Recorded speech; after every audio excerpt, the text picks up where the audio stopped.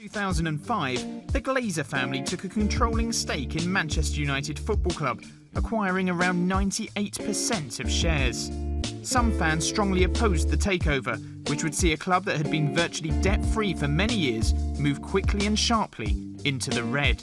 It was the final twist of the knife for many of United's long-serving supporters who had become disillusioned by life with the club and at how modern football in general is run. I think FC United's captured the imagination of supporters, not just at this club but elsewhere in the country as well, because we are trying to do something about a problem that everybody recognises.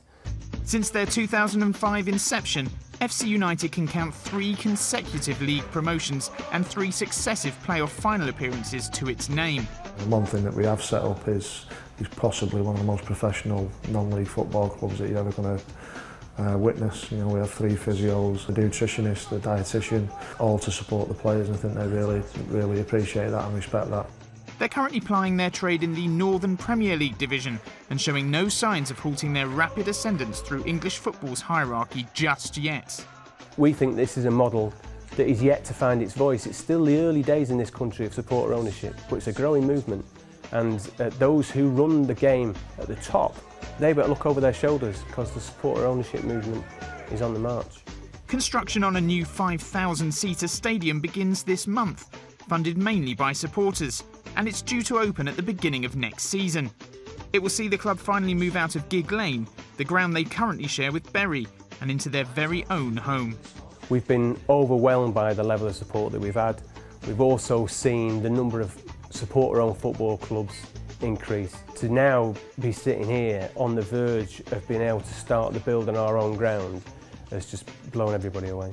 And although the team has stalled in the current division they're in after a rampant first 3 years, they have eyes set firmly on promotion to the Conference North this season, which would put them just 2 divisions below the Football League. There's going to be a lot of decisions that are going to have to be made, you know, as we get closer to Football Conference, Football League. There's been decisions that people have made that have shaped why they've come and watched FC United. Off the field, the foundations and morals on which the club were founded still ring loudly in the ears today.